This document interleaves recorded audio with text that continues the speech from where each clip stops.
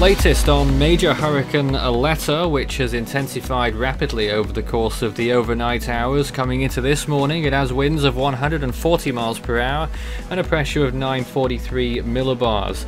The National Hurricane Center's latest advisory, which came out moments ago, expects more strengthening in the next 12 hours to 145 miles per hour before weakening ensues.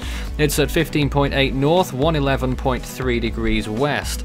Well, the GFS doesn't quite agree, but it is probably playing catch-up right now to its intensity, and it shows a storm moving towards the northwest and a very broad system developing into our next storm coming into early next week. And that could also become a hurricane, but the GFS in particular here has completely backed off the intensity of that second storm. It was saying Category 3 or more last time. It's a Stage 6 though, Aletta, on the CDPS scale, which means that if it was anywhere near land, catastrophic damage would be expected. Thankfully it isn't, and no watches or warnings are in effect, and none are likely to take effect either.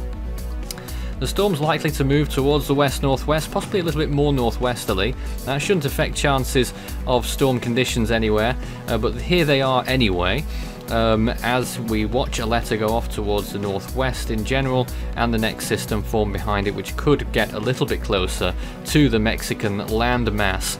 Although, having said that, it doesn't appear as though it's going to get too close for comfort, and will probably go harmlessly out to sea, just like Aletta.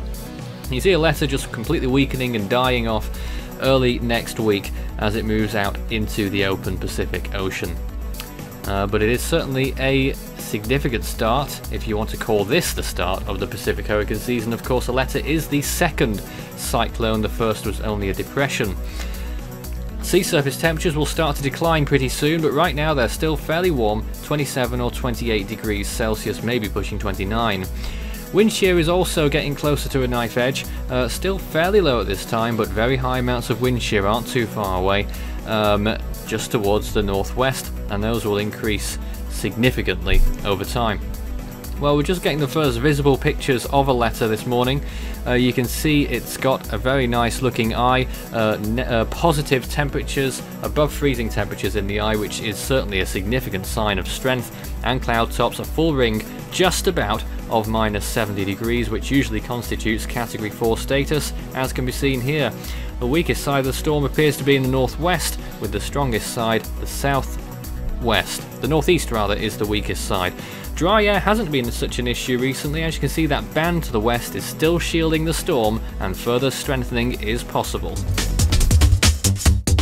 You can follow Force 13's outlets, the website force13.com. You can also find our YouTube page, search Force 13, subscribe if you haven't.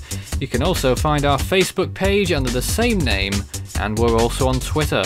It's at Force 13 if you'd like to get in touch or follow our page there.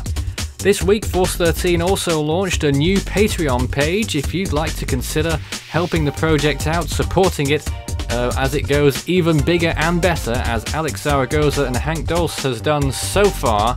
Please consider it. Take a look at the page. All contributions are invested straight back into the project. All of our Aletta updates are in partnership with Hypercyclone X, a Mexican Facebook page, and they're providing regular updates on this storm in English and in Spanish. You can also add Force 13 on Skype and my personal account, Fool13, at extension 9094 on Discord for tropical weather chat.